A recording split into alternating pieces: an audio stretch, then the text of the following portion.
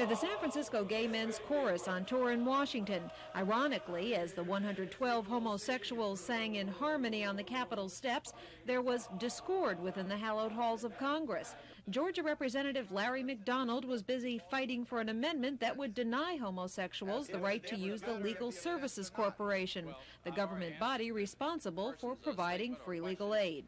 That the matter of homosexuality is not a traffic offense, and would not be in a traffic court, would not be assigned by a traffic police officer. But the person would not be allowed that defense, and if he raised that defense, he would not be allowed the services of the Legal Services Corporation attorney. Is that correct?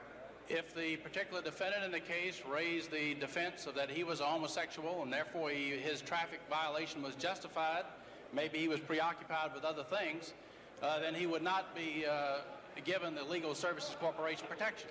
As the Gay Men's Choir continued in song, Congress approved McDonald's amendment overwhelmingly, 281 to 124.